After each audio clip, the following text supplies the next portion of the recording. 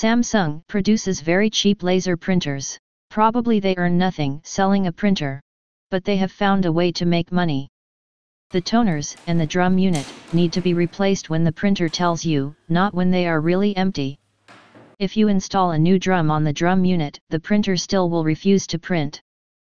The printer records how many pages have been printed, and once the drum hits that number, the printer sends an error message, and it won't print anything, until you replace the imaging unit with a new one. Into the drum unit, there is a reset chip. But this reset chip is just a resistor inside a plastic container. Samsung doesn't want you to discover their little secret, so they covered the component. In this way, you can't see the colored ribbons that identifies a resistor. There are two resistors, in parallel. One of them is 200k ohm, the other is 56 ohm. When the drum unit is inserted into the printer for the first time, the printer passes a current through the drum unit. The small 56 ohm resistor blows, and the page counter is reset.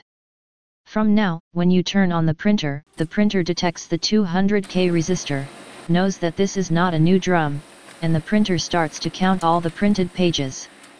When the printer reaches the number Samsung has decided, it will stop to work.